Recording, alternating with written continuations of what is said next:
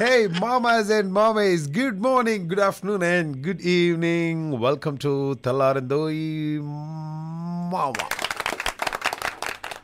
మాయా jewellers సమర్పిస్తున్న తెల్లారిందోయ్ మామాలో మామొచ్చేసాడు. మాయా jewellers అంటే తెలుసు కదా, ఏ లాకెట్ కావాలంటే ఆ లాకెట్, ఏ బ్యాంగిల్స్ కావాలంటే ఆ బ్యాంగిల్స్, ఏ వడ్డానం కావాలంటే ఆ వడ్డానం, ఇవన్నీ కూడా మీకు రోడ్డు మీద వెళ్ళేటప్పుడు మాయా జ్యువెలర్స్ అని కనిపిస్తుంది అమెరికాలో, అలాగే ముంబైలో. సో అక్కడ ఆగండి. ఆగిన తర్వాత చక్కగా లోపలికి వెళ్ళండి. మంచి మంచి డిజైన్స్ తోటి ముక్కు పుడకలు కనబడతాయి అక్కడ. అసలు ఈ ముక్కు పుడక పెట్టుకుంటే ఎంత అందంగా ఉంటారో తెలుసా అండి. Oh my God, oh my God. And అలాగే జూకాలు కూడా చాలా వెరైటీస్గా ఉన్నాయి. అండ్ అలాగే మెడలో వేసుకునే లాకెట్స్ కానివ్వండి, అలాగే రింగ్స్ కానివ్వండి, మన జ్యువెల్స్ ఎంత డైమండ్ జ్యువెలర్స్ ఎంత బాగున్నాయండి. నాకు కొనాలనే ఉంది, కానీ ఎవరు కొనియాలో అర్థం కావట్లేదు.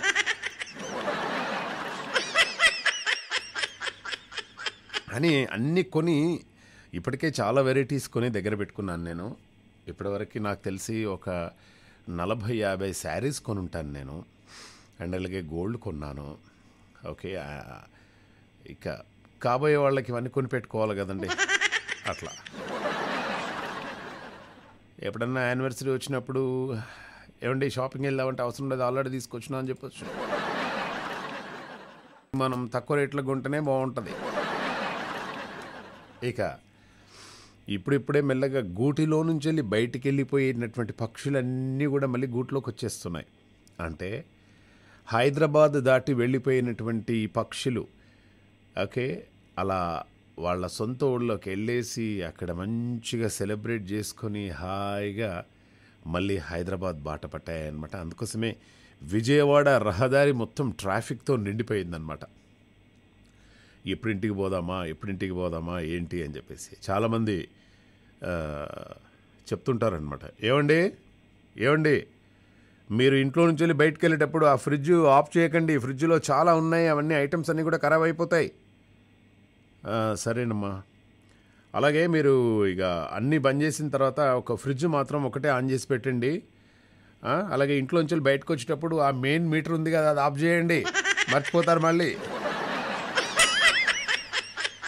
ఇంట్లో మెయిన్ మీటర్ ఆఫ్ చేసినప్పుడు ఫ్రిడ్జ్ కూడా అయిపోద్దని తెలియదా బంగారం? అట్టెట్లా అంటావు నువ్వు? అవి అలా జరుగుతుందన్నమాట. సో చక్కగా ఈరోజు అందరూ కూడా వచ్చేస్తారు. రాగానే మళ్ళా ఇక ఇల్లు దులుపుకోవాలి, బెడ్షీట్స్ చేంజ్ చేసుకోవాలి, ఇవన్నీ కూడా. అందుకోసమే నేను అనిపిస్తుంది అంటే సంక్రాంతి పండుగ రోజు ఒకే ఇంటికి పంపించొద్దండి. అందరికి కూడా ఇబ్బందే కదండి. ఒకవేళ మీరు సంక్రాంతి పండుగ రోజు మీరు అందరినీ ఒకే ఇంటికి పంపించడం అనేది కరెక్ట్ కాదండి. ఓకే, ఎందుకంటే ఇప్పుడు ఒకే కుటుంబాన్ని ఇబ్బంది పెట్టడం కరెక్ట్ కాదని చెప్పేసి నా ప్రగాఢ నమ్మకం. పాపం అందరూ ఒకే ఇంటికి పోతే చాలా కష్టం కదా. అందుకోసం మీరు ఏం చేయాలంటే మీ భార్యను పుట్టింటికి పంపండి, పిల్లల్ని అమ్మమ్మ గారింటికి పంపండి, మీరు మీ అత్తగారింటికి వెళ్ళండి. ఏముంది కదా. యా, సో ఇక తెల్లారిందోయ్ మామా కార్యక్రమం స్టార్ట్ అయిపోయింది. చక్కగా కాల్ చేసేయండి. ఓకే, పండుగ విశేషాలన్నీ కూడా చెప్పండి. ఈరోజు మామ తీసుకున్నటువంటి క్వశ్చన్ ఈరోజు చాలా ఫన్నీ క్వశ్చన్. దీనికి ఎవరైతే కరెక్ట్ ఆన్సర్ చేస్తారో వాళ్ళు విన్నర్ ఆఫ్ ద డే.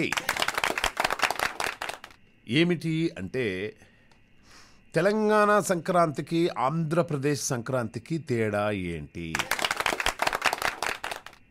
ఫన్నీగా చెప్పాలి ఆన్సర్. ఫన్నీగా చెప్తే వాళ్ళు విన్నర్ ఆఫ్ ద డేగా అనౌన్స్ చేస్తాను. ఏమన్నా స్వీట్లు అటువంటి ఏమన్నా ఉన్నాయని అడగొద్దు నన్ను. మామా షోలో విన్నర్గా నిలబడమే అదొక అదృష్టం, అవునా కదా. సో అందుకోసం తెలంగాణ సంక్రాంతికి ఆంధ్రప్రదేశ్ సంక్రాంతికి ఒక లవ్లీ తేడా ఉంది. ఆ తేడా ఏంటో 9705222005కి మెసేజ్ చేసే ప్రయత్నం చేయండి. అండ్ అలాగే చాలామంది అనుకుంటారు ఈ లోకంలో ఎవరికి ఎవరు కాదండి.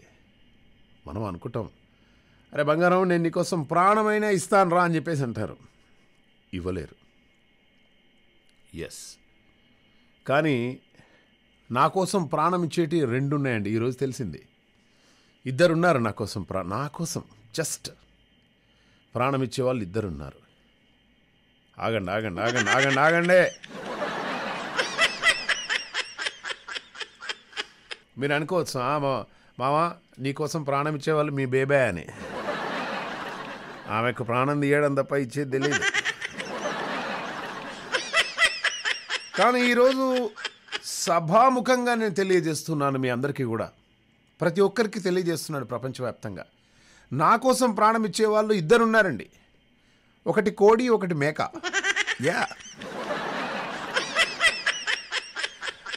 ఎస్. అలా మాట్లాడానో లేదో చిమ్మపూడి శ్రీరామమూర్తి గారు వచ్చారు. గురుగారికి హృదయపూర్వకంగా స్వాగతం, సుస్వాగతం. గురుగారు వచ్చేయండి. హరి ఓం. నమస్కారం అండి. నమస్కారం గురుగారు. ధన్యవాదాలు. మీరు 50 రకాల బంగారపు వస్తువులు ఇంట్లో పెడితే ఇంకా వాడు రాకుండా ఎవరుంటారండి? పరిగెత్తుకుంటూ వస్తారు కదండి. పరిగెత్తుకుంటూ వస్తారు, కరెక్టే. ఎంతమంది వస్తారు? అయితే 90 ఏళ్ల వరకు ఎంత మందైనా వస్తారు. ఏం పర్వాలేదు, మీకు ఎందుకు కంగారు పడతారు? 90 ఏళ్ళు అంటారా?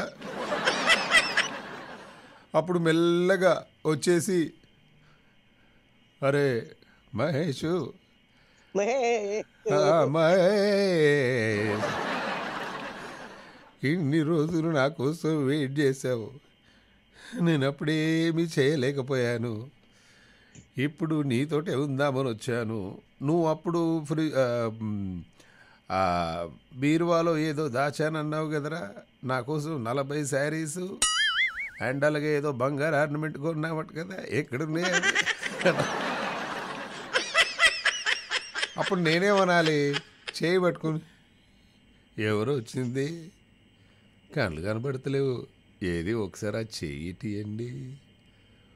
ఓ నువ్వా బంగారం, నీకు 90 సంవత్సరాలంటే ఈ టైంలో సరే వచ్చినావు కదా, సంతోషం. ప్రేమ అంటే ఇగో ఇలా శేష జీవితాన్ని గడపడమే ప్రేమ, ఇంతకంటే ఏమున్నది? శేషు కాదు, నీకు చెవులు వినబడతలేవు, శేష జీవితమే. శేష జీవితం అంటే చివరి జీవితము, శేషు కాదు. ఓకేనా గురుగారు? మీరు ఎవరిని అలంకరించగానే అలంకరించిన చాలా సంతోషంతో ఉక్కిరి పిక్కిరి పోయి నే పోతున్నా పోతున్నా పోతున్నా పోయా అంటుంది. అంతే అంటావా? పోయేటప్పుడైనా చేతిలో వేసిపోయావు బంగారం, ఎందుకంటే ఇంకేం కావాలి? అంతేనా గురుగారు? సరే, మీకు నేను సంక్రాంతి గురించి ఒక గేయ కవిత రాశానండి. మీకు డెడికేట్ చేద్దామని చాలా ప్రయత్నం చేశాను. మాకు మీరు అందుబాటులో లేరు. నిన్న వచ్చాను గురుగారు. ఎప్పుడు? నిన్న వచ్చాను. నేను అందుబాటులో లేరు, నేను వేరే కార్యక్రమం, వేరే ప్రోగ్రామ్, అందువల్ల మరి వినిపించమంటే వినిపిస్తాను. తప్పకుండా గురుగారు. ఏంది గురుగారు మీరు ఎలా?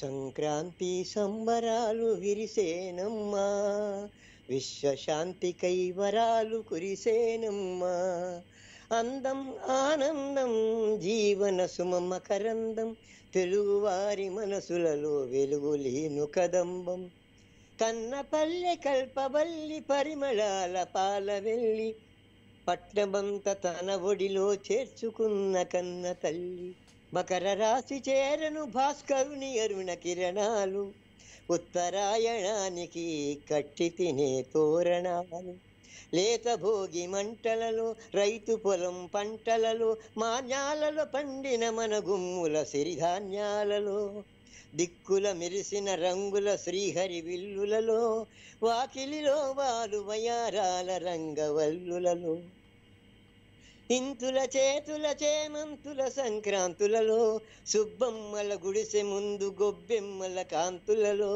సూరమ్మల సంకనున్న చెరకు తీపి ముక్కలలో, గంగిరెద్దు ఆటలలో, తేనె తెలుగు పాటలలో, హరిదాసుల కీర్తనలో, పతంగుల నర్తనలో, అమ్మ చేతి పిండి వంట కమ్మనైన రుచులలో గురుదేవుల వాణిలో భార్య పలుకు బాణిలో అమ్మవారి చెండులో మన జవాను కండలో అన్నమయ్య పాటలో జానపదుల భజనలో బొమ్మల కొలువులలో ఆ బామ్మల దీవెనలో చిన్నారుల పైన పోయు భోగిరేగు పళ్ళలో భక్తులు క్రిక్కిరిసే మన ఇలవేల్పుల గుళ్ళలో పండిత కవిశేఖరుల మధుర కావ్యగానాలలో కీర్తిశేషులవు పెద్దల పితృతర్పణాలలో ప్రేమతోడ పేదలకిడు భూరి భూరి దానాలలో ఆత్మీయత ఆప్యాయత పంచు బంధు మిత్రులలో బంధనాల పదిల పరుచురాగ సుగంధాలలో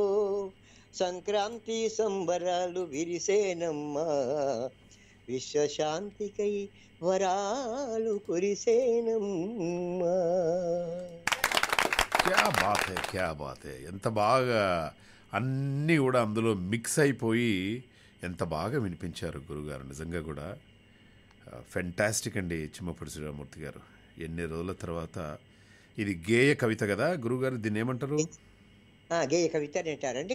కొద్ది దీర్ఘంగా దీని చరణాలు అంటూ ఉండవు, వరుసగా ఉంటాయన్నమాట. ఈ చరణాలు పల్లవి అనుపల్లవి చరణం, ఒకటో చరణం, రెండో చరణం, మూడో చరణం అట్లా సినిమా పాటలకు ఉన్నట్టు ఉండదు అనమాట. అందుకని గేయ కవిత. ఇది ప్రత్యేకంగా మీకు ఇంతవరకు వినని శ్రోతలకు వినిపించే అవకాశం నాకు కలిగించేందుకు మీకు అందరికీ ధన్యవాదాలు. ఫెంటాస్టిక్ గురుగారు. అయితే మీరు చెప్పినట్టుగా ఒకప్పుడు సంక్రాంతి ఎలా ఉండే, ఇప్పుడు ఎలా ఉంది అనేది కాసింత మీకు చెప్పే ప్రయత్నం చేస్తాను. ఒకప్పుడు మనము ఊర్లోకి వెళ్ళగానే, ఏం చిమ్మపుడి గారు, ఏం మామగారు, ఏ బండికి వచ్చారు, ప్రయాణం బాగా జరిగిందా, పిల్లలు కులాసేనా, పట్నం జీవితం, ఆరోగ్యం జాగ్రత్త, మీ పిన్ని నేతి అరిసెలు చేసింది, బయలుదేరి ముందు తీసుకెళ్ళండి, సంపాదన ఏముందిరా, ప్రేమలు ఆప్యాయతలు ముఖ్యంగాని.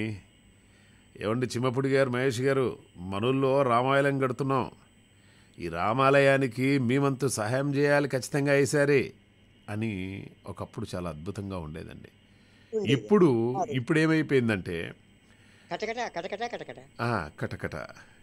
ఏవా మహేష్ గారు, చిమ్మపుడి గారు, కొత్త కారు కొన్నారా, ఎన్ని లక్షలేంటి, మీ అబ్బాయి టార్గెట్ ఐఐటీయే కదా, ఎన్ని కోట్లు పోగేసావు, రియల్ ఎస్టేట్లో పెట్టాల్సింది, అమ్మా నాన్నలు ఏ ఓల్డేజ్ హోమ్లో వేశారు, ఈసారి వస్తున్నప్పుడు ఫారిన్ సరుకు పట్టుకొని రా, ఒక బిజినెస్ పెడుతున్నాము, 10% షేర్ తీసుకోండి అని చెప్పేసి. అప్పటికిప్పటికి ఎంత తేడా అయిపోయింది గురుగారు, ఎంత చేంజ్ అయిపోయింది. బాధేస్తుంది. Thank you very much Chimmapudi Sriramurthy గారు, వండర్ఫుల్. చూశారు కదా మరి మై డియర్ మామాస్ అండ్ మామీస్, సరదాగా చెప్పే ప్రయత్నం చేయండి. తెలంగాణ సంక్రాంతికి ఆంధ్రప్రదేశ్ సంక్రాంతికి తేడా ఏంటి చెప్పే ప్రయత్నం చేయండి. అండ్ అలాగే లేటెస్ట్గా అందుతున్నటువంటి తాజా ఇన్ఫర్మేషన్ ఏంటంటే, విలేజ్లో ఈ గొబ్బెమ్మలు తొక్కడం వల్ల చాలామంది లేడీస్ చేతిలో తన్నులు తిని హాస్పిటల్ బారిన పడినట్టు మనకు తెలుస్తూ ఉందన్నమాట. సో ఈ గొబ్బెమ్మలు తొక్కినప్పుడు వాళ్ళకు వచ్చే కోపం మామూలుగా ఉండదు. ఇక వాళ్ళు చూసే ఆ చూపు మామూలుగా ఉండదన్నమాట. వాళ్ళంతా మంచిగా ముగ్గేసిన తర్వాత ఆ ముగ్గు మీద నుండి మనం కాలు పెట్టి అలా వెళ్ళిపోయామనుకో, మామూలు కొట్టుడు ఉండదు వాళ్ళకి. అట్లా చాలామంది హాస్పిటల్లో పడ్డట్టుగా మనకి ఇప్పుడే అందినటువంటి తాజా సమాచారం.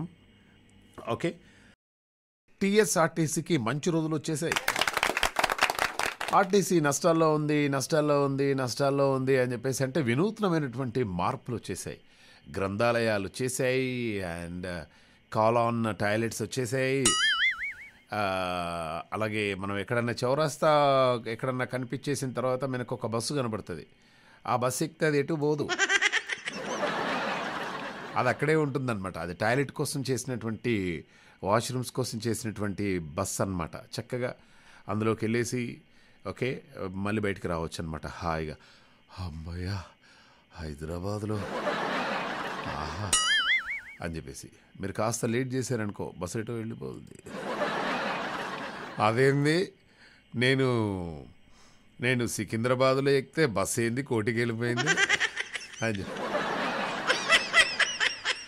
నేను చెప్పడం మర్చిపోయా. ఇప్పుడు ఓలా కూడా అటువంటి ఒక వినూత్నమైనటువంటి కార్యక్రమాన్ని తీసుకొని వచ్చేసింది అనమాట. సో ఓలా ఇట్లనే పోనీ నేచర్ కాల్ అర్జెంటుగా ఉంది, అక్కడ హైదరాబాద్లో ఎక్కడ ఏ ప్లేస్ లేదు, ఏం చేయాలంటే జస్ట్ ఓలా బుక్ చేస్తే చాలు, చక్కగా మన దగ్గరకు వచ్చేసింది. సైడ్కి ఆపేస్తారు అక్కడ ఎక్కడో దగ్గర, లోపలికి వెళ్ళేసి అమ్మయ్య అని బయటికి రావాల్సిందే. సో అటువంటి వినూత్నమైనటువంటి చేంజెస్ వచ్చాయన్నమాట. సంక్రాంతి సందర్భంగా ఆర్టీసీ బస్సుల్లో ఆల్మోస్ట్ 1,50,00,000 మంది ప్రయాణించారని చెప్పేసి ఆర్టీసీ ఎండీ సజ్జనార్ తెలిపారనమాట. 4 రోజుల్లో ఆల్మోస్ట్ 3,500 బస్సులు నడిపారట. తిరుగు ప్రయాణానికి సైతం 3,000 బస్సులు అందుబాటులో ఉంచారు అని చెప్పేసి చెప్పారనమాట. ఈ దెబ్బతో ఆర్టీసీ లాభాల్లోకి వెళ్ళడం ఖాయం. ఎస్, అండ్ వాళ్ళే కాదు, చిన్న చిన్న వెహికల్స్ వాళ్ళు కూడా. అండ్ అలాగే ఇక బస్సుల విషయానికి వచ్చేస్తే త్వరలో ఒక 50,000 ఎలక్ట్రికల్ వెహికల్స్ వచ్చేస్తున్నాయి. అప్పుడు పొల్యూషన్ ఏముండదు, రాజమండ్రిలా అయిపోతుందన్నమాట. ఇండియాలో 4వ స్థానంలో రాజమండ్రికి వచ్చేసింది తెలుసా. కంగ్రాచ్యులేషన్స్ రాజమండ్రి. ఎందుకంటే రాజమండ్రిలో చాలా స్వచ్ఛమైనటువంటి గాలి ఉందని చెప్పేసి రీసెంట్గా ఒక సర్వేలో చెప్పారు. ఇండియాలో ద మోస్ట్ ఆక్సిజన్ ఉన్న మంచి ప్లేస్ ఏంటంటే అది రాజమండ్రి అని చెప్పేసి చెప్తున్నారనమాట. ఎందుకంటే ఇక్కడ స్వచ్ఛమైన గాలి దొరికే నగరాలలో దేశంలో రాజమండ్రి 4వ స్థానం దక్కించుకుంది. నాగాలాండ్ రాజధాని కోహిమా ప్రథమ స్థానంలో నిలిచింది.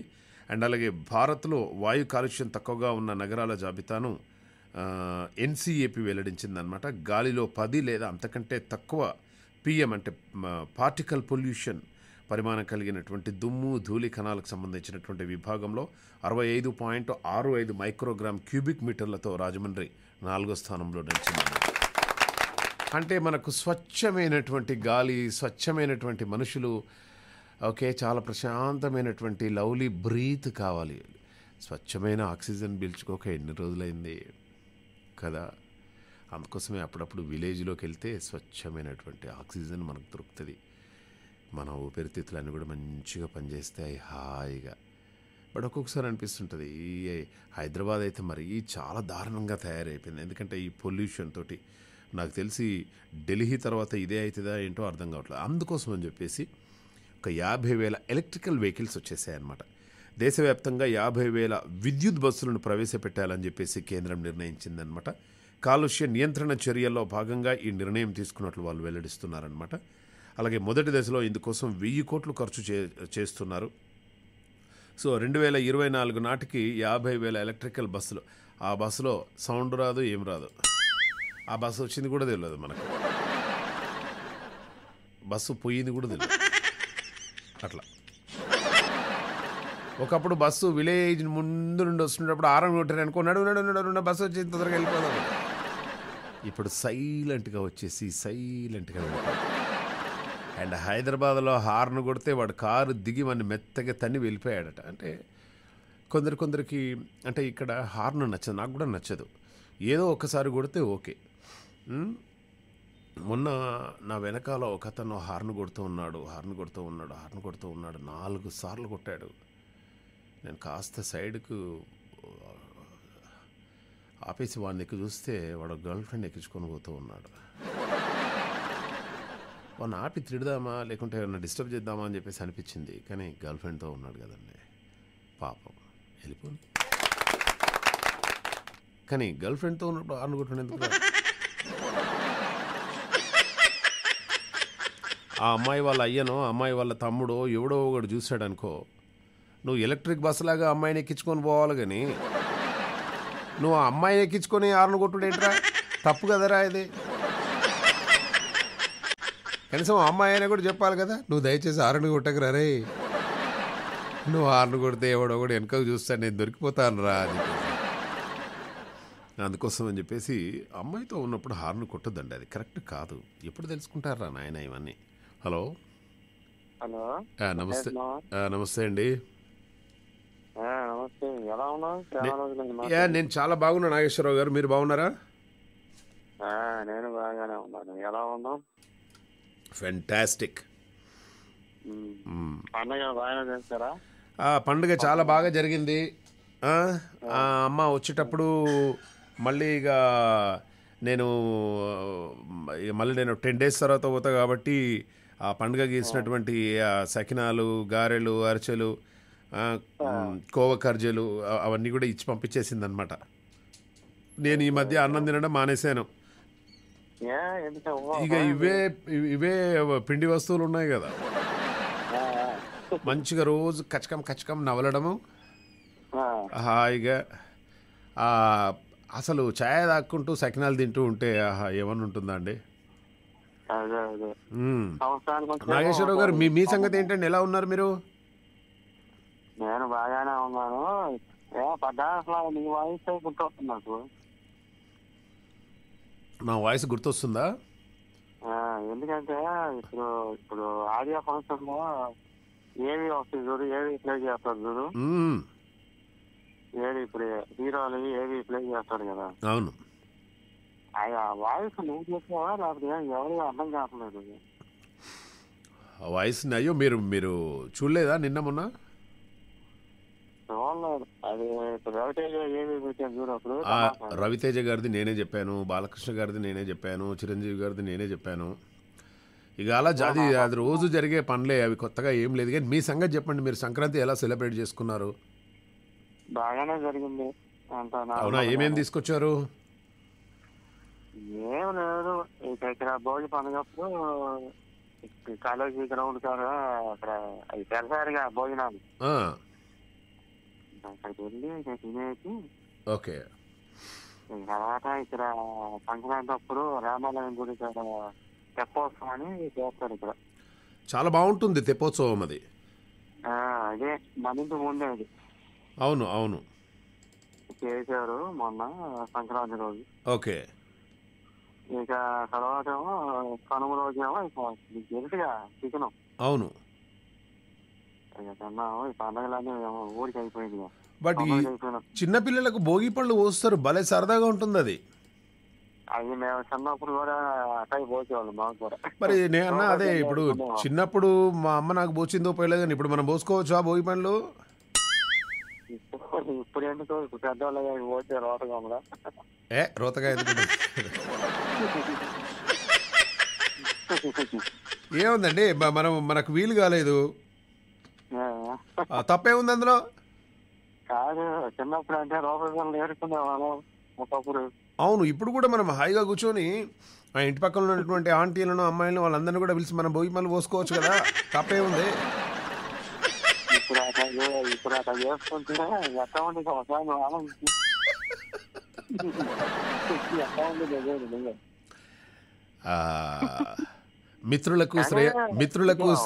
మిత్రులకు శ్రేయోభిలాషులకు అందరికీ నమస్కారం. నేను అనగా మామా మహేష్. జనవరి 14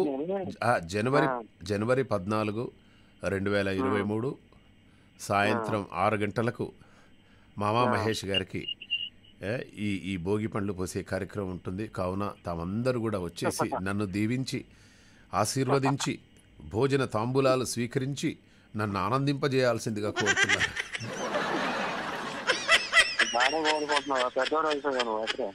చక్కగా అలా ఆంటీ వాళ్ళు నా దగ్గరికి వచ్చేసి దోశలతో, అంటే నెత్తి మీద పోస్తారా మన చేతిలో పోస్తారా? అది నెత్తి మీద పోస్తారు, డబ్బులు వచ్చిన వాళ్ళు. అంతేనా? అరే ఏమంటే తెలుగు NRI రేడియో వాళ్ళు, మా అమ్మ నాకు చిన్నప్పుడు పోసిందో పోయలేదా, మీరు అందరు కలిసి నాకు భోగి పండ్లు పోయొచ్చు కదండి అనేవండి. డెఫినెట్గా పోసుకుంటాను ఎప్పుడో ఒకసారి. అవును అవును. నాగేశ్వరరావు గారు, ఇప్పుడు తెలంగాణ సంక్రాంతికి ఆంధ్రప్రదేశ్ సంక్రాంతికి ఒక తేడా ఉంది. మీకు తెలుసా ఏంటో అది తేడా? అక్కడ బోనాలు పండుగ చేస్తారా? అవును. మనకి ఐడియా లేదు. అంతేనా? మనకి ఐడియా లేదు అక్కడ. అయితే ఇప్పుడు అన్ని ముగ్గులు వేశారు కాబట్టి ముగ్గుల మీద మంచిగా నేను ముగ్గు వేసిన చూడు నా ముగ్గు సైడు చూడకుంటే తీసేస్తే చూడు జంబలకరి జారు మిఠాయ. అది ముగ్గు పక్కన రాసి నాకు మా మా ముగ్గుల పోటీల్లో ఏదో పంపించారంటే నాకు నిన్నటి నుండి నాకు ఏం చేయాలో అర్థం కావాలి. అది కాదు, ఇదిగా మాట ఇప్పుడు జబర్దస్త్ వస్తావు నువ్వు? జబర్దస్త్ వస్తావు నువ్వు? చూస్తాను. ఒకసారి నువ్వు అయిపోరాది ఇంటర్వ్యూ చేయపోయా తిరిగి అయిపోరాదినా చేయించనా? లైవ్ పెట్టి ఇంటర్వ్యూ అంటే లైవ్ పెట్టి ఇంటర్వ్యూ చేయపోయా ఫోన్ కాలింగ్ మాట్లాడతావా? సరే, నేను తొందరలో అంటే ఇట్లా చెప్పిన వాళ్ళు ఎవరు లేరు నాకు. మీకు ఎవరితోటి ఇంటర్వ్యూ చేయాలనో దయచేసి తెలుగు ఎన్ఆర్ఐ రేడియో మిత్రులు చాలామంది ఉన్నారు. నేను మన షోలో, మన తెల్లారిందోయ్ మామా షోలో ఎవరితో నేను సరదాగా ఇంటర్వ్యూ చేస్తే బాగుంటుంది అనేది నాకు వాట్సాప్లో 9705220005కి మీరు మెసేజ్ చేయండి. డెఫినెట్గా వాళ్ళతోటి నేను చేయించే బాధ్యత నాది. ఐపరాది గారు మాకు పరిచయము, ఓకే. అండ్ అలాగే మన గెటప్ శ్రీను మామ కూడా నాకు మంచి ఫ్రెండ్ కాబట్టి నేను డెఫినెట్గా ఆయనను తీసుకొచ్చి కొద్ది రోజుల్లోనే, ఎందుకంటే ఇప్పుడు ఆయన కొంచెం అటు ఇటు తిరుగుతూ ఉన్నాడు. సో ఆయన నువ్వు అన్నందుకైనా కూడా నేను తీసుకొస్తాను. ఆ రోజు ఖచ్చితంగా నువ్వు కాల్ చేయాలి. మరి ఇంకా ఆయన ఏ రోజు చెప్తాడో మనకు తెలియదు కదా. అంటే డేట్ ఉంటుంది కదా, పలానా రోజు. అంటే ఇప్పుడు షో అయిపోయిన తర్వాత ఆయన కాల్ చేయాలి. కాల్ చేసి అది గారు ఎప్పుడు ఇస్తారు మనకు అని చెప్పేసి ఆయన అడిగి అప్పుడు ఆయన ఓకే అంటే అప్పుడు నేను టైం అనౌన్స్ చేస్తా. ఓకేనా నాగేశ్వరరావు? రైట్, తప్పకుండా తీసుకొస్తాను. Thank you. So my dear మామాస్ and mummies, Ravinder మామ, హే మామా Mahesh, good morning, how you మామా అని చెప్పేసి అన్నారు. ఫెంటాస్టిక్ మామ. మీరందరూ ఇలా మంచి మంచి కార్యక్రమము మామ షో వింటుంటే నాకు ఇంకేం కావాలో మామ. మామ ఎప్పుడు బాగుంటాడంటే మీరందరూ నా షో వింటే డెఫినెట్గా ఆ రోజు బాగుంటాడు. అలాగే మణి గారు, రాజమండ్రి మా ప్లేస్ మామ. అయ్యో గోదావరి అండి. ఓకే, ఆంధ్రాలో 150 పిండి వంటలు చేస్తారండి. తెలంగాణలో సకినాలు అండ్ ముక్కలతో సంక్రాంతి చేసుకుంటారు. అయ్యో,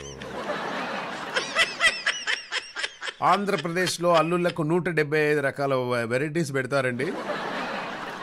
తెలంగాణలో 4-5 కంటే ఎక్కువ ఉన్నాయి.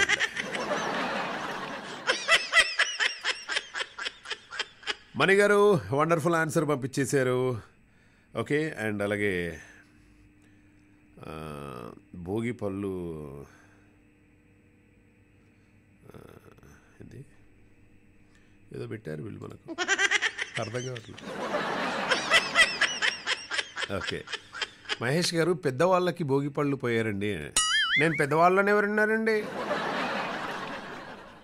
నేను పెద్దవాళ్ళని ఎవరున్నారు మీకు? నేను ఇంకా చిన్నవన్నే కదా. ఓకే, ఇక మిగతా విషయాల్లోకి వెళ్ళిపోదాం. మిగతా విషయాలు ఏంటంటే మనుషులు నిజంగా కూడా ఫేస్బుక్ అనేది ఏదైతే ఉందో నేనైతే చాలా తక్కువ చేశాను ఈ మధ్య. నేను ఈ గత 2-3 ఇయర్స్ నుండే కొంచెం ఈ సోషల్ మీడియాకి దూరంగా వెళ్ళిపోదాం అన్నట్టుగానే అనిపిస్తుంది. ఫేస్బుక్ వచ్చాక మనుషులను కలవడం మర్చిపోయామండి. వాట్సాప్ వచ్చాక మనుషులతో మాట్లాడమే మర్చిపోయాము. ఈమెయిల్ వచ్చాక ఉత్తరాలు రాయడం మర్చిపోయాము. టీవీ వచ్చాక కలిసి భోజనం చేయడము మర్చిపోయాము. ఇంటర్నెట్ వచ్చాక అష్టాచమ్మ ఆడటం మర్చిపోయాము. ఈబుక్స్ వచ్చాక పుస్తకాలు చదవడం మర్చిపోయాము. ఆన్లైన్ షాపింగ్ వచ్చాక కలిసి షాపింగ్ వెళ్ళడం మర్చిపోయాము. అసలు ఫోన్ వచ్చాక మనిషి తనను తానే మర్చిపోయాడు. ఎవరైనా ప్రేమగా ఈ మాట అంటే ఎంత బాగుంటుందండి. ఈ మాట కోసమే కదండి మనం వెయిట్ చేసేది. కానీ నన్ను ఈ మధ్య ఒక 10 days నుండి చాలా ఆత్మీయంగా morning 8 o'clock good morning message చేస్తున్నారు. Good morning Mahesh, your over due EMI 5,700 rupees 90 due. పర్వాలేదు లేవాడు, ఓవర్ డ్యూ అయిపోయింది మెసేజ్ చేశాడు, కానీ ముందుగా గుడ్ మార్నింగ్ అయితే చెప్పింది కదా, అదే సంతోషం అనుకున్నాను. హలో, నమస్తే అండి. నమస్కారం అండి. ఎవరు మాట్లాడుతున్నారు సార్? మాది పాతకొట్టం పలక అప్పారావునండి. పాతపట్నం, పాత కొట్టం. పాత కొట్టమా? పాత కొట్టం అండి. ఓకే, కొట్టండి సార్. మీరేదో భోగిపళ్ళు అయ్యి పోయమంటున్నారు కదండి సార్. అంటే మీరు రెడీయా? అయ్యా మీరు నాకు భోగి పండ్లు పోయడానికి రెడీయా అంటున్నా. మేము రెడీయేనండి. మహేష్ గారు. అయ్యా చెప్పండి అప్పారావు గారు. ఏ తల్లిదండ్రులకైనా సరే బిడ్డ ఎంత అయినా సరే కానీ ఆ బిడ్డ ఆ తల్లిదండ్రులకి ఎంత పెద్దవాడైనా సరే కానీ చిన్నపిల్లాడే సార్. ఇది బాగుంది సార్. అవును, ఈ ఆనందాన్ని జరుపుకోవడంలో తప్పు లేదండి. తప్పేం లేదు కదా? తప్పేమీ లేదండి. ఓకే, కానీ మీరు ఆడుతున్న ఈ సంభాషణ అంతాను మా చెవుల్లో గింగిలు పెడతాను, నవ్వు ఆపుకోలేకపోతున్నామండి. ఓకే, అంత స్పష్టంగా వస్తుంది, అంత మాట కూడా ఎంత పొందిగ్గా వస్తుందో మురిసిపోతున్నాం మీ మాటలు విని. థ్యాంక్ యూ అండి, చాలా ఆనందం సార్ నాకు. అంటే మీరు నాకు భోగి పళ్ళు పోవడానికి రెడీ అయిపోయారంటే ఇంతకంటే నాకు ఇంకేం కావాలండి. మీరు ఒక నిమిషం లైన్లో ఉండండి, మనోళ్ళతో మాట్లాడతాను నేను. అలాగేనండి, మీరు లైన్లో ఉండండి. హలో, నిన్నే విన్నావు కదా, చూసారా మన కోసం ఎలా రెడీ అయిపోయారు భోగి పనులు పోవడానికి. అట్లుంటుంది మనతో.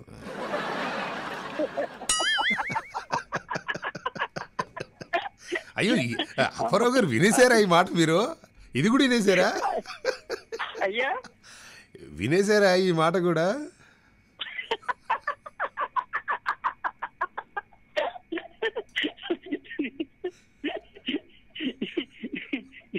ఏ షోలోనైనా ఈ నవ్వు గురించేనండి సార్. అంతేనా? ఇంత ఆహ్లాదకరమైన నవ్వు విన్నప్పుడల్లా మనసు ఎంతో సంతోషంగా ఒళ్ళు పులకరించిపోతుందండి. ఫెంటాస్టిక్ అండి, చాలా చాలా ఆనందం సార్. కానీ నాకు భలే బాధేసే ఒక విషయము, అంటే మనము ఊరికి వెళ్ళే వరకు బాగానే ఉంటుందండి, కానీ ఊరు నుండి వచ్చేటప్పుడు మాత్రం భలే బాధేస్తుందండి. అవునండి కదా? అవునండి, అవునండి. ఎందుచేతంటే చుట్టూ ఉన్న మన వాళ్ళంతా ఎక్కడ లేని వాళ్ళు మనం కలుసుకుంటాం, మళ్ళీ వాళ్ళ నుండి విడిపోయేటప్పుడు మనసు మాత్రం చాలా బాధగా ఉంటుంది. చాలా బాధగా ఉంటుందండి. ఇప్పుడు మీ సైడ్ ఎలా జరిగింది అప్పారావు గారు? పల్లెటూళ్ళలోని కోడి పందాలు కోలాహలం అండి. ఓకే, గుంటాట్లో. ఏంటది? గుంటాట్లు అంటే డబ్బులు గుంటల్లో వేసుకుని ఆడుతుంటారండి, గోళీలు ఆడుతుంటారు. ఓ, డబ్బులు గుంట్లో పెట్టాలా? అంటే ఒక 4-5 గజాల దూరంలోనే గొయ్యవి ఇక్కడ నుంచి చెప్తారండి. అవును, అది గుంటాట అంటారండి. ఓకే, ఆ గుంటలో మనము 5 రూపీస్ కాయిన్ వేస్తే అది మనకే అనమాట. ఇక అక్కడ బయట పడ్డాయి, అందులో పడ్డది ఇదులు తీసుకుంటాడు, బయట పడ్డది ఇక్కడ నుంచి ఒక బరువైన దిమ్మతోటి కొట్టాలండి. అందులో వాళ్ళు చెప్పిన దాన్ని కొడితే అది కొడితే మనకు వస్తాయండి, లేకపోతే మళ్ళీ వాళ్ళు వేసుకుని ఎవరు కొడితే వాళ్ళకి వస్తుంటాయండి. ఓకే, ఆ గుంట మీద ఏమైనా పెడతారా? పెడతారండి, చిన్నది అంటే ఒక రూపాయి కాసు ఇల్లేలాగే పెడతారండి, ఎక్కువ పెడతారు. ఓకే, ఒక 4-5 ఉంటే 4-5 రూపాయలు వేసుకుంటే, లేకపోతే 4-5 2 వేసుకున్నా వాళ్ళు ఏమని తలకేసుకుని 4 కలిపి వేస్తుంటారండి. ఓకే, దాన్ని ఏమని ఎవరు కొడితే వాళ్ళు తీసుకుంటారండి. ఓ, ఇది గుంటాట. అది గుంటాట అంటారండి. ఓకే, బాగుందండి. అలాగే చాటుని మాటిని కొద్ది పేకాట అండి. కొద్ది చాటు మాటగానే పేకాట ఆడుకుంటారండి. పేకాట ఆడుకుంటారు, కోడి పందాలు ఆడతారు, గుంటాట ఆడుకుంటారు. ఆ కోడి పందాలు అయితే బహిరంగానే ఆడుతున్నారులేండి. అవును అవును, బహిరంగానే ఆడుతున్నారు. చాలా చాలా సంతోషం అప్పారావు గారు. మొత్తానికైతే మీరు ఇలానే నవ్వుతూ ఉండాలి, ఇలాగే తెల్లారిందోయ్ మామ కార్యక్రమానికి కాల్ చేస్తూ ఉండాలి అప్పారావు గారు. థ్యాంక్ యూ అండి. Thank you sir. All right sir. So Telugu రాష్ట్రాల్లో సంక్రాంతి సంబరాలు ముగిశాయి. స్వగ్రామంలో ఆత్మీయుల మధ్య జరుపుకున్నటువంటి పండుగ ఏదైతుందో ఇప్పుడు ప్రజలందరూ కూడా బరువెక్కిన హృదయాలతో పట్నం బాటపడుతూ ఉన్నారు. పిండి వంటలు, ఊరి ప్రేమాభిమానాలు, కోడి పందాలు, విందు భోజనాలు గుర్తు చేసుకుంటూ భాగ్యనగరం వచ్చేస్తున్నారు. ఏపీతో పాటు తెలంగాణ నుంచి హైదరాబాద్ వచ్చే రైళ్లు, బస్సులన్నీ కూడా నిండిపోతూ ఉన్నాయి. విజయవాడ హైదరాబాద్ హైవేపై విపరీతమైనటువంటి రద్దీ ఉంది అని చెప్పేసి అక్కడ చెప్తూ ఉన్నారనమాట. ఓకే. కానీ నిజంగానే బరువెక్కిన హృదయాలు అని చెప్పేసి మనం చెప్పొచ్చు. ఎందుకంటే సంక్రాంతి అనేది కేవలము ఓకే కరెక్ట్గా సంక్రాంతి అనేది ఒక 3 days అనుకోండి. ఓకే, ఇది 3 days అనుకోండి. కానీ మిగతా సంవత్సరం అంతా కూడా ఆ జ్ఞాపకాలతో మనం బతికేస్తూ ఉంటాం అన్నమాట. అరే ఎంత మంచిగా ఏమండి మీ మీ మీ డాడీ ఎంత బాగా చూసుకున్నారు, మీ మమ్మీ ఎంత బాగా చూసుకుంది, మీ తమ్ముడు ఎంత బాగా చూసుకున్నాడు అని ఇవన్నీ కూడా సంవత్సరం మొత్తం మళ్ళీ ఇవే జ్ఞాపకాలు ఉంటాయన్నమాట. So that is fantastic. And మనతో మాట్లాడడానికి సుగుణశ్రీ గారు సిద్ధంగా ఉన్నట్టున్నారు. హలో సుగుణశ్రీ గారు, నమస్కారం. నమస్తే మామ. బాగున్నారా? బాగున్నాం మామ. చాలా రోజుల తర్వాత 3 ఏళ్ల తర్వాత పండుగ జరుపుకున్నాం కదా, అందరికి చాలా హ్యాపీగా ఉన్నాము. నేను ఒక కవిత రాశానండి. చదవండి. సంక్రాంతి అంటే 3 రోజుల పండుగ, సంక్రాంతి అంటే 3 రోజుల పండుగ, మిగతా 362 రోజులు ఆ పండుగ జ్ఞాపకాలు అని రాశాను. బాగుందా? బాగుంది మామ, నిజమే కదా. మెమరీస్ గుర్తుంటాయి. మెమరీస్ గుర్తుంటాయి అన్నమాట. మళ్ళీ ఎప్పుడు పండుగ వస్తుందా ఊరికి వెళ్దామా అని ఉంటుంది. కరెక్ట్ అండి. యా, ఇప్పుడు ఈరోజు మన షోలో మనం తీసుకున్న టాపిక్ ఏంటంటే ఆంధ్రప్రదేశ్ సంక్రాంతికి తెలంగాణ సంక్రాంతికి ఒక చక్కని తేడా ఉందండి. అండ్ అలాగే మనకు చాలామంది మహేష్ గారు ఈ టైంలో మీరు భోగి పనులు పోసుకోవడం కాదండి తలంబ్రాలు పోసుకోవాలి అంటున్నారు. ఫస్ట్ భోగి పనులు కానివ్వండి, దాని తర్వాత చూద్దాం. అదే భోగి పనులు దిష్టికి పోస్తారు మామ. భోగి పనులన్నా పోయించుకోండి, త్వరలో తలంబ్రాలన్నా పడతాయేమో. అవునా? అవును మామ, అనిపిస్తుంది. అంటే ఈ పక్కన మా ఇంటి పక్కన ఇటు సైడ్ ఒక 4 ఆంటీలు, అటు సైడ్ 4 ఆంటీలు, పైన 4 ఆంటీలు, కింద 2 ఆంటీలు ఉన్నారు. అందరిని పిలిపించేయనా ఒకేసారి? అంకుల్ని కూడా వెళ్ళండి మామ. ఆంటీలు ఒక్కటేనా? వాళ్ళు ఎందుకో అనవసరంగా.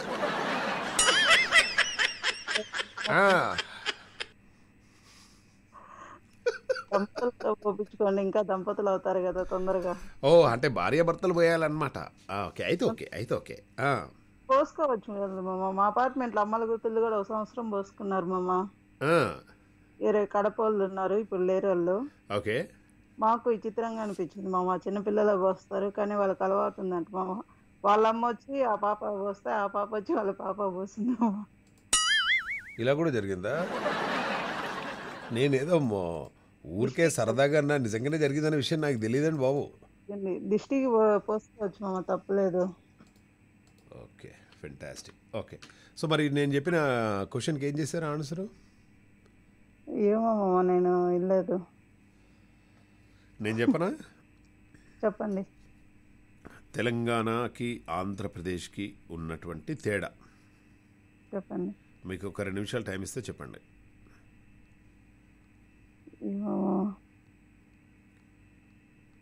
తెలీదు మామ. ఏందమ్మా? తెలీదు. తెలంగాణ సంక్రాంతికి ఆంధ్రప్రదేశ్ సంక్రాంతికి తేడా ఏంటంటే, తెలంగాణలో ఒక దగ్గర కోడిని కోసి దాంట్లో జీడిపప్పు కలుపుకొని తింటారండి. తెలంగాణలో కోడిని కోసి అందులో జీడిపప్పు వేసుకొని తింటారు. ఇక్కడేమో కోడి పందాలు పెడతారు. ఇక్కడ ఆంధ్రప్రదేశ్లో ఫస్ట్ జీడిపప్పును కోడికి తినిపించి ఆ తర్వాత దాన్ని తింటారు. అవునా? ఇంట్లో ఏమైనా తప్పు ఉందా? తప్పలేదు మామ, నిజమే. జీడిపప్పు పెట్టి బాగా మసాజులు చేసి పందాలు వదులుతారు మామ. Yeah, fantastic. సో ఆన్సర్ వచ్చేసింది. సంక్రాంతి నువ్వేం చేస్తావే అంటే, సంవత్సరం అంతా కష్టపడి వాళ్ళకి కాస్త విరామాన్ని, వినోదాన్ని ఇస్తాను. ఎక్కడెక్కడో ఉన్న వాళ్ళందరినీ ఒకచోట చేర్చి ఆనందాలను అందిస్తాను. బోసిపోయిన పల్లెల పెదాల మీద నవ్వులు పోయిస్తాను అందట సంక్రాంతి. ఫెంటాస్టిక్. అల్లాడతాయి మామ ప్రతి ఒక్కరం పోయి. అవునండి. మరి మీరు వెళ్ళిరా సరే? వెళ్ళాం మామ. అవునా? వెళ్ళాం, అందరినీ కలిసేసి వచ్చాము. పిన్నమ్మలు, అమ్మలు, అమ్మ, నాన్న, మా చెల్లెళ్ళు, మా అమ్మమ్మ అందరితో కలిసి వచ్చాము. ఫుల్ హ్యాపీ అనమాట. ఓకే, సో అందరినీ కలవడమే ఫుల్ హ్యాపీ అండి, ఆనందం. భోగి మంటలు కూడా పెద్ద వేసాం మామ. కట్లు దండిగా దొరుకుతాయి కదా, పెద్ద భోగి మంట వేసాం. ఓకే, అంటే నన్ను కూడా రమ్మన్నారండి. ఆ, కానీ మనం ఎక్కడైతే ఒక్కసారి మోసపోతామో మళ్ళీ అక్కడికి వెళ్ళకూడదు అంటారు కదండి పెద్దవాళ్ళు. మోసపోయినా ఈ పోవచ్చులేండి మామ అది ప్రతిసారి. కాదండి, ఇప్పుడు ఎక్కడైతే నువ్వు ఒక్కసారి మోసపోతావో అక్కడికి మరోసారి వెళ్ళకూడదంటారు పెద్దవాళ్ళు. అలా అని అత్తారింటికి వెళ్ళకుండా బాగుంటుంది కదండి, అందుకోసం. మేనత్త వాళ్ళ ఇంటికి వెళ్ళండి మామ అప్పుడు. మేనత్త వాళ్ళ ఇంటికి వెళ్ళమంటారా? మేనత్త వాళ్ళ ఇంటికి వెళ్ళండి. Okay, fantastic. Thank you so much కదా మామ, సుగుణశ్రీ గారు. అత్తయ్య రాలేదు ఏందమ్మా, కదా ఏమంటారు? ఆ? ఏమంటారు మీరు? మీకు ఇంకా అత్తగారు రాలేదు కదా, మేనత్తే కదా మామ ఉంటుంది అంటున్నా. కరెక్ట్ అండి మీరు అన్నది, మేనత్త వాళ్ళ ఇంటికి వెళ్ళాలి. ఏమండి నాకు ఆ, ఇప్పుడు చిలక పలుకులు ఎప్పుడన్నా మీరు విన్నారా? విన్నాను, చిన్నపిల్లలు ముద్దు ముద్దుగా చెప్తుంటే కాదు, చిలక కాదు. పలుకులు. నిజంగానే చిలక ఒక దగ్గర పలికింది. ఆ వర్డ్స్ విన్నాను నేను, వినిపిస్తా చూడు. ఉమ్. ఆ, Say hello. Hello. Good girl. Do your car alarm.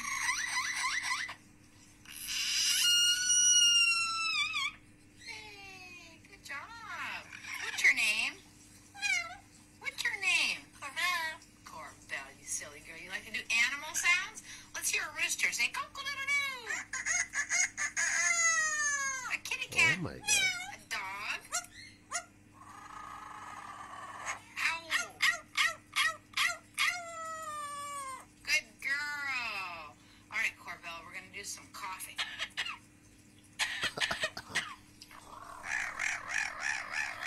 Silly girl. And how about some singing? Sing.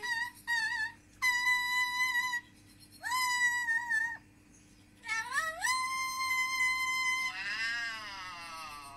Can you cry like a baby?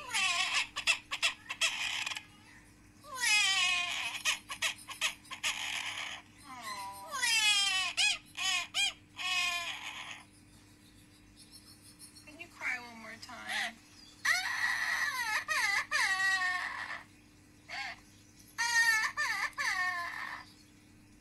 Okay, you're happy now. Say goodbye. Bye-bye. Aw. Bye bye.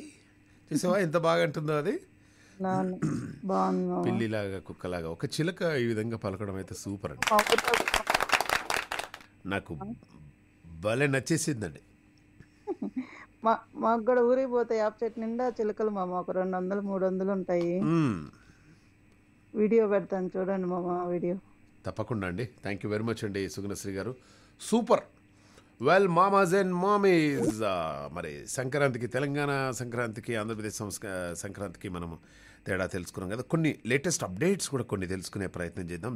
మరి my dear మామాజ్ and mummies, దేశంలో అత్యుత్తమ incubator గురించి ఇప్పుడు ఈరోజు మనం మాట్లాడుకోబోతున్నాం. రాష్ట్ర ప్రభుత్వ రంగ సంస్థ టీహబ్కు జాతీయ పురస్కారం దక్కింది. దేశంలోనే అత్యుత్తమ ఇంక్యుబేటర్గా టీహబ్ను గుర్తించినటువంటి కేంద్రం జాతీయ అంకుర సంస్థల పురస్కారం 2022ను ప్రకటించిందనమాట. కేంద్ర మంత్రి పీయూష్ గోయల్ సోమవారం దీన్ని ఆన్లైన్లో అందజేశారు. 55 ఇంక్యుబేటర్లు పోటీ పడగా టీహబ్ అగ్రస్థానంలో నిలిచింది. టీహబ్కు జాతీయ పురస్కారం లభించడంపై రాష్ట్ర ఐటీ శాఖ మంత్రి కేటీఆర్ హర్షం వ్యక్తం చేశారు. దీని గురించి మరింత వివరాలు మనం కేటీఆర్ని అడిగి తెలుసుకునే ప్రయత్నం చేద్దాం. కేటీఆర్ గారు, దేశంలో అత్యుత్తమ ఇంక్యుబేటర్గా టీహబ్ గెలిచినందుకు మీరు ఎలా ఫీల్ అవుతున్నారండి? హలో, కాల్ కలవట్లేదు. It's okay, no problem.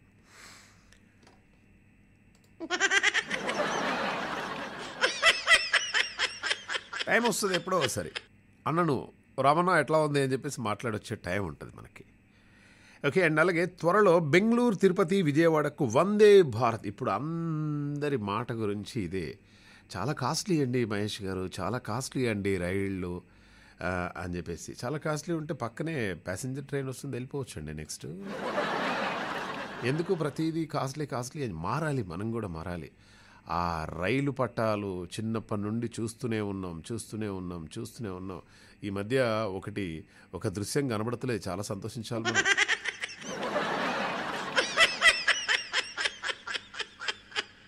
నాకు మార్నింగ్ లేవగానే సూర్యోదయం చూడడం అంటే చాలా ఇష్టం. 6:30, 7కి అలా బిల్డింగ్ పైకి ఎక్కి అలా సూర్యోదయం, ఆ సన్ రైజ్, అప్పుడు కాఫీయో టీయో తాగడం చాలా ఇష్టం. ఓసారి ఇట్లనే ట్రైన్ పోతూ ఉంది. ట్రైన్ పోతుంటే వాడు 5:30 6 o'clock చాయ్ చాయ్ చాయ్ చాయ్ చాయ్ చాయ్ చాయ్ అని చెప్పేసి అన్నాను. బాబు ఒక టీ అండి అమ్మా అన్న. చక్కగా టీ ఇచ్చారు. సరే ఏదో ఊరు వచ్చింది, ఆ ఊరికి అలా టీ పట్టుకొని చాలా ఫ్రెష్ ఐస్ తోటి అలా, ఐస్ అంటే మళ్ళీ ఐస్ కాదు, కళ్ళతో అలా ఫ్రెష్ కళ్ళతో జస్ట్ అలా డోర్ పైకని చూశానండి. అందరూ వరుసగా కూర్చున్నారు.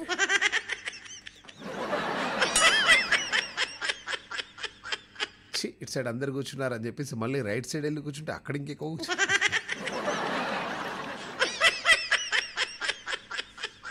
మారాలి, మనుషులు మారాలి. ఇంకెప్పుడు మారుతారండి? స్వచ్ఛ భారత్, స్వచ్ఛ భారత్లో భాగంగా ఇంటింటికి ఇప్పుడు టాయిలెట్స్ వచ్చేసాయి. అండ్ గవర్నమెంట్ వాళ్ళు ప్రతి ఇంటికి టాయిలెట్ ఉంటేనే ఆ లేడీస్ని పంపించేయాలి అని చెప్పేసి ఒకటి అది పెట్టారు. అంటే ఈ మధ్య ఇంకా మనం బతికిపోయా ఉన్నామండి. ఒక 10-15 years బ్యాక్ చాలా కష్టం.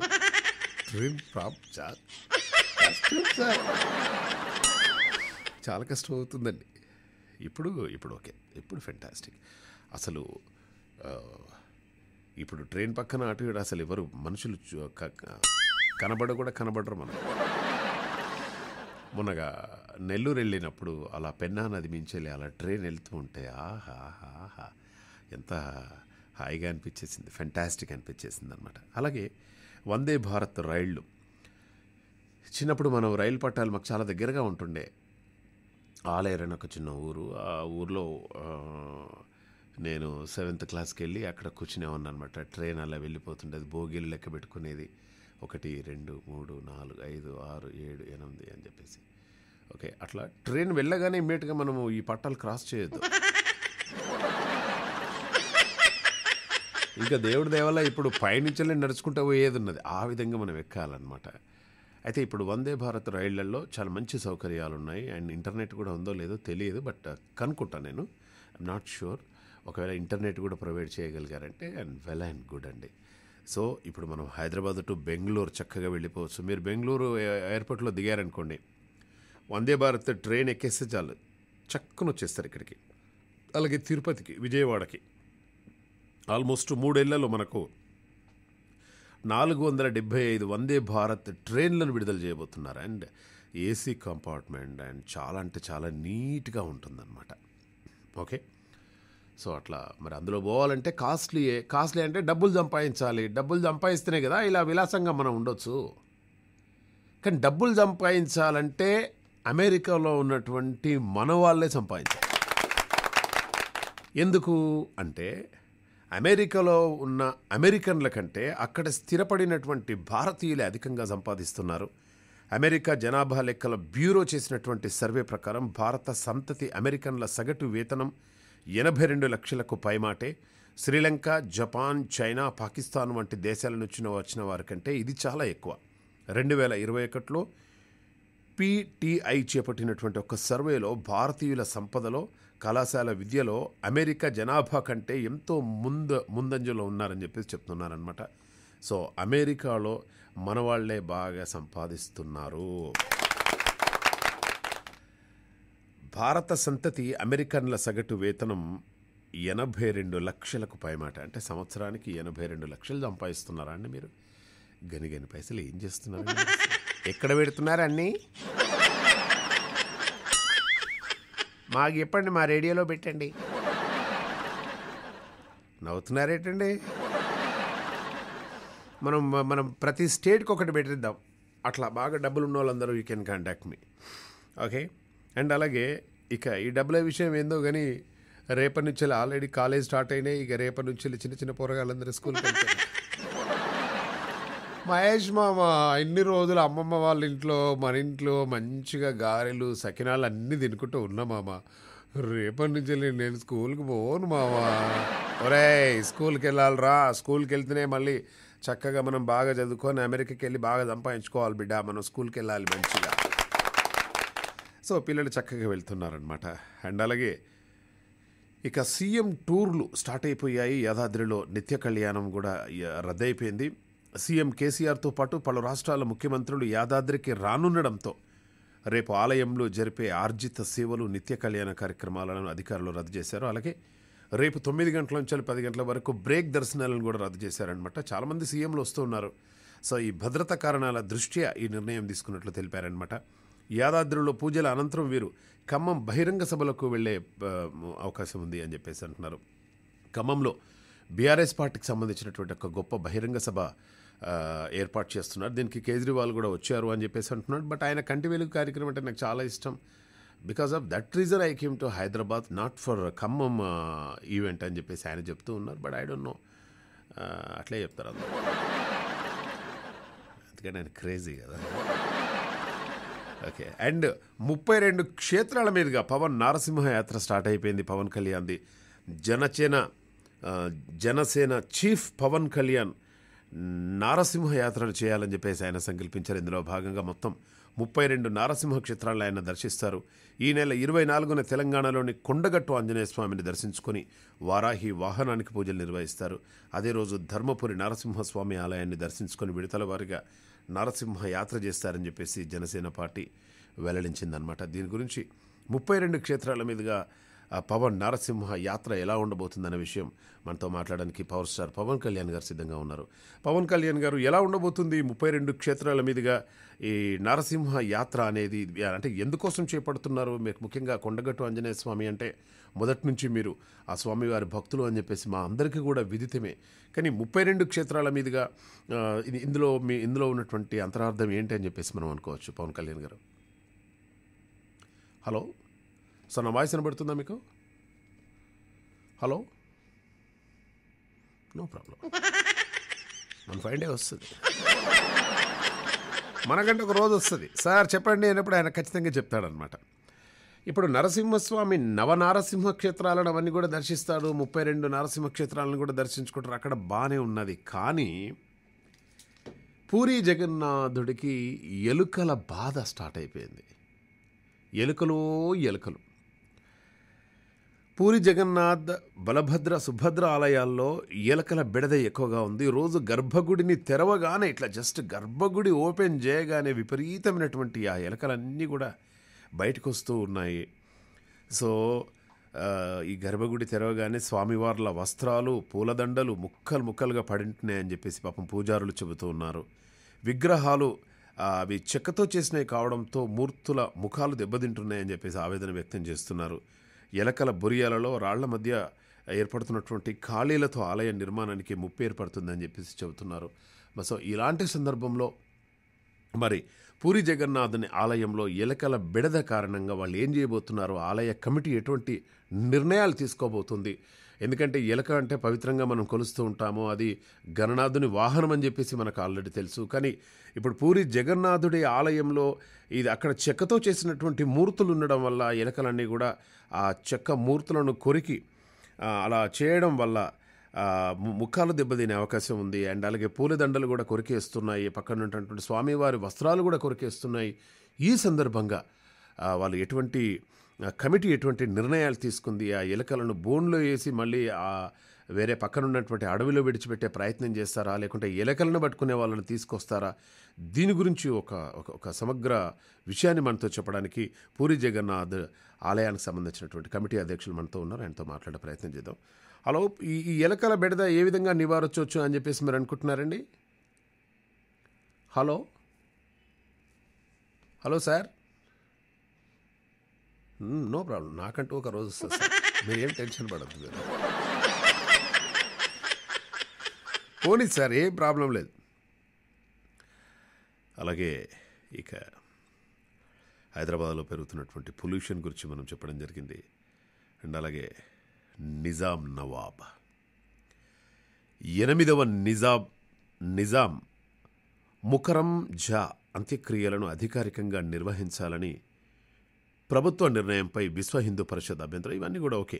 కానీ నిజాం వ్యతిరేక పోరాటంలో నాటి ప్రజల త్యాగాలను వాళ్ళు ఏదో చేస్తూ ఉన్నారు. కానీ 8వ నిజాం అంటే ఈ ప్రపంచంలో అందరికంటే ఎక్కువగా ధనం ఉన్నటువంటి ఒకప్పటి నిజాం నవాబ్, ఆయన చాలా అంటే చాలా డబ్బులున్నాయి.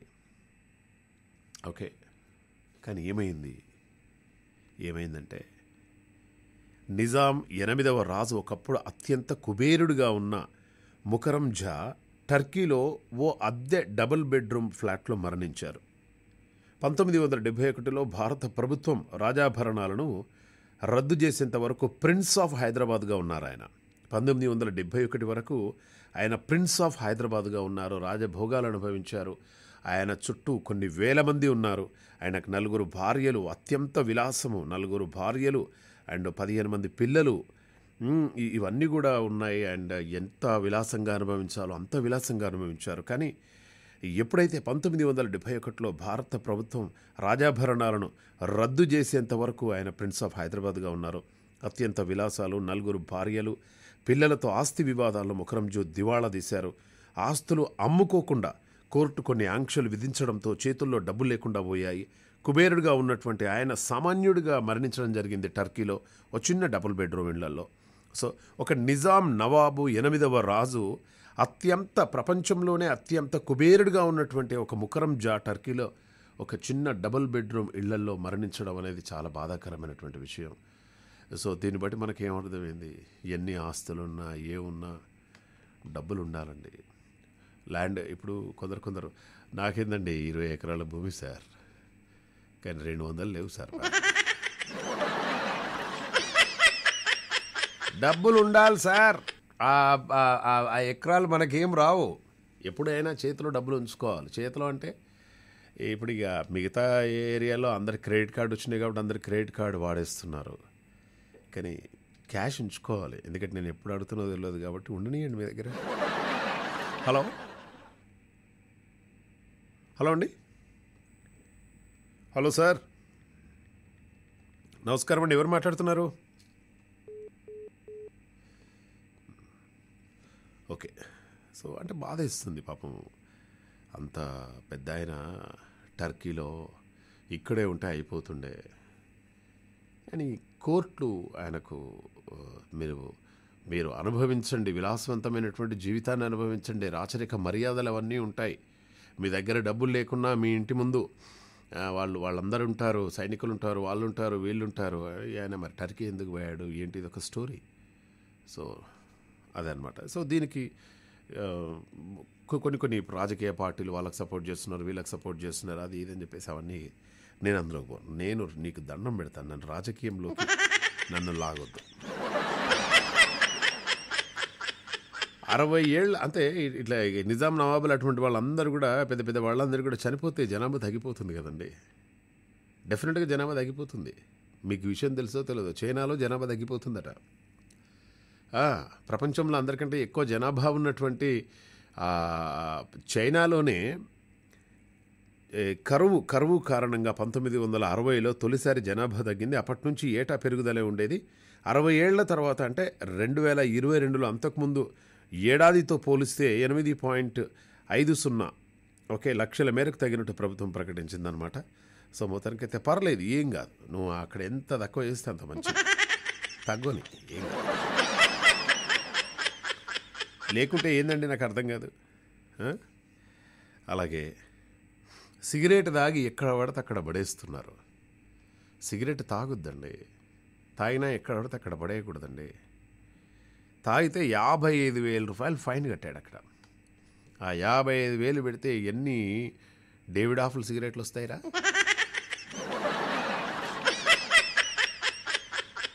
రోడ్డు మీద సిగరెట్ పీక పడేసినటువంటి ఒక వ్యక్తి ఇంగ్లాండ్లోని ఒక కోర్టు షాక్ ఇచ్చేసింది.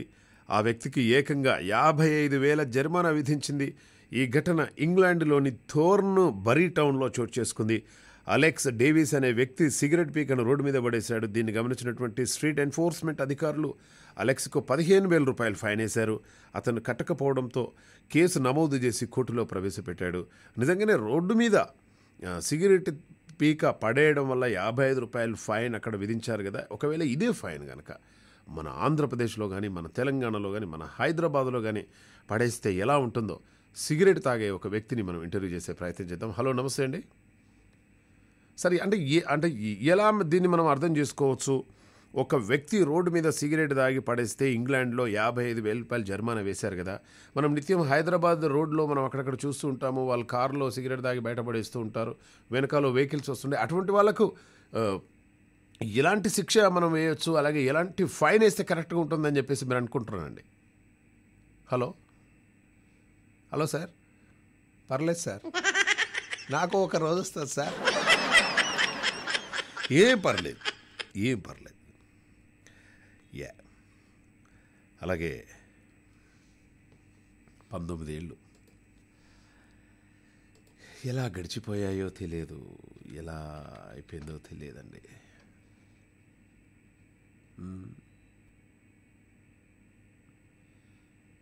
చాలా బాధేస్తుందండి. ఎలా గడిచిపోయిందో ఏంటో తెలియదు. నేను ఎక్కడున్నానో ఏంటో నాకు తెలియదు. 19 సంవత్సరాలు అంటే నేనేం చేస్తున్నానో నాకే తెలియదు. ఈ లెక్కలన్నీ చాలా నాకు కన్ఫ్యూజ్ ఉన్నాయి.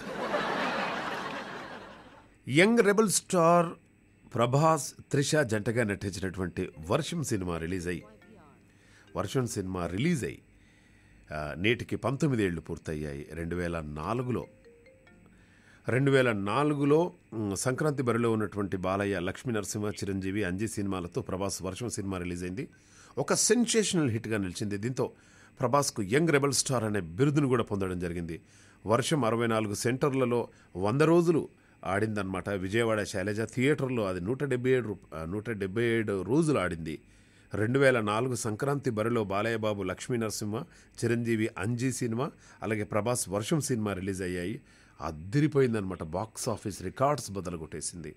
సో కంప్లీట్గా 19 సంవత్సరాలు కంప్లీట్ చేసుకుందనమాట. సో ఈ 19 సంవత్సరాలు కంప్లీట్ చేసుకున్నందుకు మరి ప్రభాస్ ఎలా ఫీల్ అవుతున్నారు ఏంటి, ఆ ప్రభాస్ గారి మాటల్లోనే తెలుసుకునే ప్రయత్నం చేద్దాం. ప్రభాస్ గారు 19 ఇయర్స్ కంప్లీట్ అయిపోయిందండి. వర్షం సినిమా గురించి మాకు కాస్త చెప్పండి, మీ అనుభవాలు, మీ స్వీట్ మెమరీస్ కాస్త. వైవిఆర్ గారు. 19 సంవత్సరాల జర్నీ అన్నది చాలా బాగా జరిగిందండి. కాకపోతే ఎక్కడైనా ఎత్తుపల్లాలు ఉంటాయండి. మనం ఏ దారిలో వెళ్తున్నప్పటికీ ఎత్తుపల్లాలు అనేవి కొన్ని ఉంటాయండి.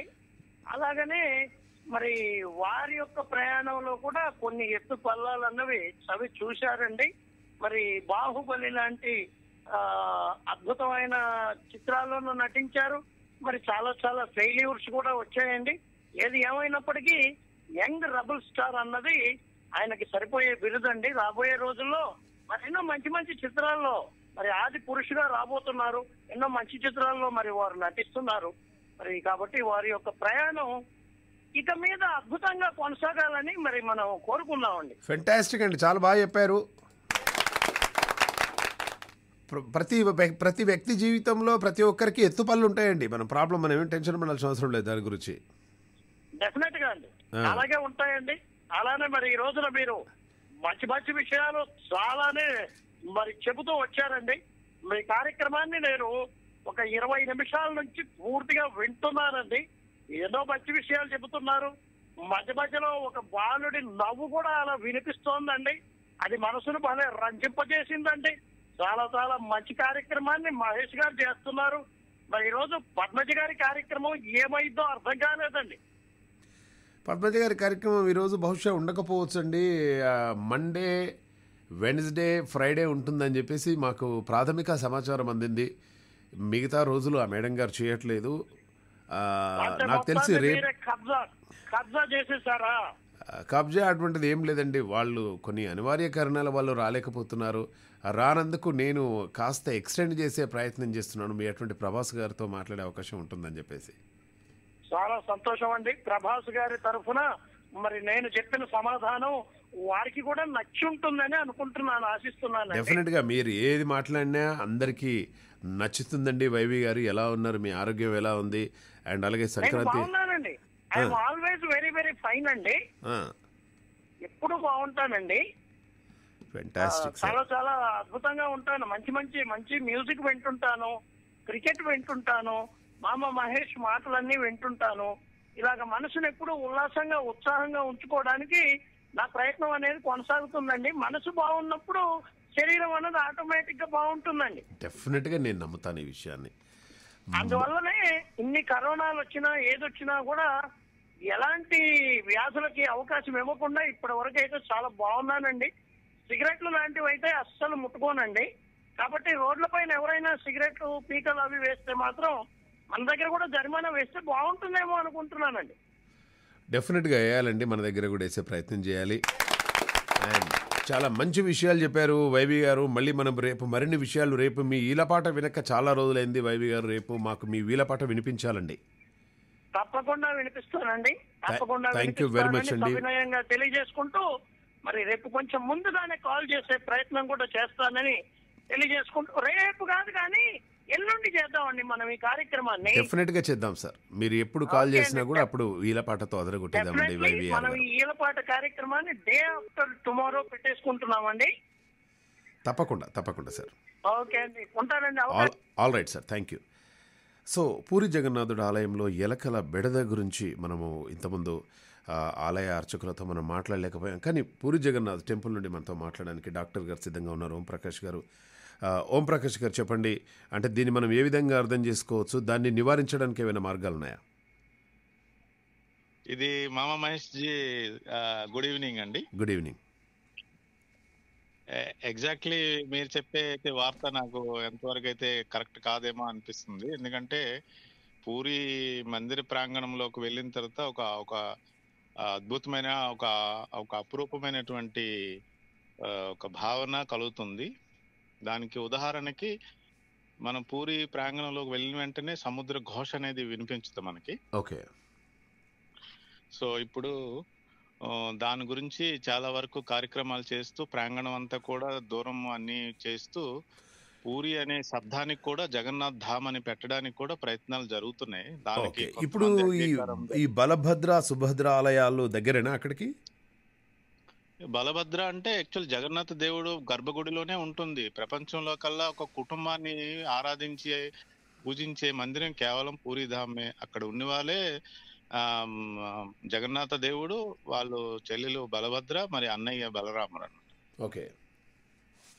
సో అది ఒక ధామం కాబట్టి దానికి ఉన్నటువంటి ప్రత్యేకతలు చాలా ఉన్నాయి. జీవితంలో ఒకసారైనా ఆ ధామాన్ని మనం సందర్శించుకోవాల్సినటువంటి ఆవశ్యకత ఉంది అనేది. డెఫినెట్గా ఈసారి వచ్చినప్పుడు మాకు దగ్గరుండి చూపెడుదురు కానీ. అండ్ ఎలా ఉన్నారు సార్ చాలా రోజుల తర్వాత? మామ మహేష్ గారు, చిన్న వినతి. చెప్పండి. మీతో మా పాప మాట్లాడాలని అంటున్నారు. అవునా? ఇవ్వండి పాపకి. Hi sir. హలో మా, ఏం పేరు మీ పేరు? సాయి భార్గవి. సాయి భార్గవి. ఏం చదువుతున్నావు సాయి? నేను ఫస్ట్ ఇయర్ చదువుతున్నాను సార్. ఫస్ట్ ఇయర్ అంటే డిగ్రీ ఫస్ట్ ఇయరా, ఇంటర్ ఫస్ట్ ఇయరా? Inter first year. మరి నేను డిగ్రీ ఫస్ట్ ఇయర్ అనుకున్నానే, కాదా? ఓకే. ఎలా సెలబ్రేట్ చేసుకున్నావు సంక్రాంతి, చెప్పవా సాయి నాకు? బాగానే జరుపుకున్నాం, కాకపోతే విలేజ్ లో అంత బాగా ఏం చేయలేదు. ఓకే. ఏ విలేజ్కి వెళ్ళారు సాయి? మాది పలాస వజ్రపు కొత్తూరు. ఓ, పలాస వజ్రపు కొత్తూరా? అవును సార్. వజ్రపు కొత్తూరు అంటే అక్కడ ఏమైనా వజ్రాలు అట్టుంటే ఏమైనా దొరుకుతాయా మనకు వస్తే? మా తాత వాళ్ళు ఆ టైంలోనే ఉండేవంట వజ్రాలు. వాళ్ళు అమ్మేవారంట, అందుకే ఈ ఊరికి ఆ పేరు వచ్చింది. ఓకే. నాకు చూసావా, నాకు ఎలా తెలిసిపోయిందో. అండ్ మీ తాత వాళ్ళకు ఒక పెద్ద వజ్రం కూడా దొరికింది. దొరికే ఉంటది. సాయి అనే ఒక వజ్రం దొరికింది, సాయి భార్గవి అనే ఒక పెద్ద వజ్రం. అది కోహినూర్ కంటే చాలా కాస్ట్లీ. అంతేనా సాయి? యా. అంటే ఒకప్పుడు ఎలా ఉండే, ఇప్పుడు ఎలా ఉంది ఊర్లో? అప్పటికి ఇప్పటికి చాలా చేంజ్ అయిపోయింది. టెక్నాలజీ బాగా పెరిగిపోయింది. ఇంకా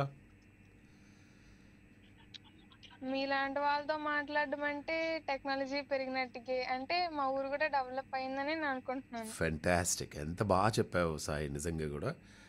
అంటే అక్కడ నుండి కూడా ఎంత టెక్నాలజీ పెరిగిపోయిందంటే, ఆ వజ్రపు కొత్తూరు నుండి వాట్సాప్ కాల్ చేసి, మీరు వీడియో కాల్ చేసి అమెరికాలో ఉన్న వాళ్ళతో మీరు మాట్లాడగలుగుతున్నారంటే టెక్నాలజీ పెరిగినట్టేగా. అండ్ అలాగే ఇంట్లో ఉండి మీకు ఇష్టమైనటువంటి సినిమాలు చూస్తున్నారంటే అక్కడ ఇంటర్నెట్ వచ్చిందా ఆ ఊరికి? ఉందా? ఒక ఊరికి రోడ్డు సదుపాయం, ఇంటర్నెట్ ఉంటే డెఫినెట్గా ఊరు కొద్ది రోజుల్లో డెవలప్ అయిపోద్ది, అవునా కదా? అంటే ఒక ఊరికి రోడ్డు మార్గము మంచిగా ఉండి మంచి రోడ్లు ఉండి మంచి ఇంటర్నెట్ ఉంటే డెవలప్ అవుద్ది. ఎలా డెవలప్ అవుతుంది చెప్పవా నాకు ఒకసారి? అంటే మంచి రోడ్డు ఉందనుకో, బోల్డ్ అని చాలా మంది వస్తారు. చాలామంది వచ్చేస్తారు. ఇంట్లో ఇంటర్నెట్ ఉందనుకో, ఫుడ్ ఆర్డర్ చేసుకోవచ్చు కదా, షాపింగ్ చేసుకోవచ్చు కదా, ఆన్లైన్ షాపింగ్. అవునా? అవును. Fantastic, very good answer. And Bhargavi, ఇప్పుడు ఇంటర్మీడియట్లో ఏ గ్రూపు? మాది ఎంపీసీ. ఎంపీసీయా? అంటే కాబోయే ఇంజనీర్ అనమాట. అయ్యుండొచ్చు సార్. డాడీ డాక్టర్, కూతురు ఇంజనీర్ అనమాట. నువ్వు ఎందుకు బైపీసీ తీసుకోలేదు మరి? డాడీ తీసుకున్నారని కూతురే తీసుకోవాలన్న హోప్ లేదు కదా సార్. ఇలా కూడా ఉందా? డాడీ ఓకే, డాడీ బైపీసీ తీసుకుంటే కూతురు బైపీసీ తీసుకోవాలని ఏం లేదు. కానీ మోస్ట్ ఆఫ్ ద మనం చూసాము, చాలామంది డాక్టర్లు అయితే డాక్టర్ పిల్లలు కూడా డాక్టర్లు కావాలని కోరుకుంటారు. అందులో తప్పేం లేదుగా కదా? అవును సార్. Yeah, fantastic. ఓకేనా? అండ్ ఏ సాంగ్ వింటావు? జనరల్గా మూవీస్ చూస్తూ ఉంటావా సాయి? ఫుల్గా చూస్తాను. అవునా? అందరూ ఫుల్గా చూస్తారు. నేను కొన్ని మూవీస్ ఆఫే చూస్తాను, టైం దొరకదు కదా. అంతేనా? ఓకే సాయి. అండ్ ఒకవేళ సాయికి నేను మంచి పాట ప్లే చేయాలనుకుంటే ఏ సాంగ్ ప్లే చేయాలి? నేనైతే ఏఆర్ రెహమాన్ సాంగ్స్ వింటాను, నాకు అవే చాలా ఇష్టం. ఏఆర్ రెహమాన్ సాంగ్ అంటే ఇష్టమా? అవును సార్. డెఫినెట్గా అటువంటి పాట నేను ప్లే చేసే ప్రయత్నం చేస్తాను. And thank you so much for calling to Telugu NRI radio. Sai app download చేసుకుని ఎప్పుడన్నా బోర్ కొట్టినప్పుడు మామ షో విను, సరేనా? Okay sir. ఇంకా మీరు వాల్తేరు వీరయ్యలో చెప్పిన డైలాగ్స్ ఇంకా వాయిస్ చాలా బాగుంది. అవునా? Thank you. బాగా గుర్తుపట్టేసేవు నా వాయిస్ చాలా ఈజీగా గుర్తుపట్టేస్తున్నావు నువ్వు. మా ఊరు కూడా డెవలప్ అయింది కదండి సార్, ఒకరితో మాట్లాడాలంటే మొత్తం తెలుసుకోవాలి మరి. అచ్చ బాబోయ్, పంచి పడింది కదా మామకి ఈరోజు. ఇంటి ముందు అవును, డాడీ చెప్పలేదా తెలుగు ఎన్ఆర్ఐ రేడియో వాళ్ళు ఒక మంచి ముత్యాల ముగ్గు కాంటెస్ట్ రన్ చేస్తున్నారని? సారీ సార్, నాకు ముగ్గులు రావు. అయ్యో, మమ్మీకి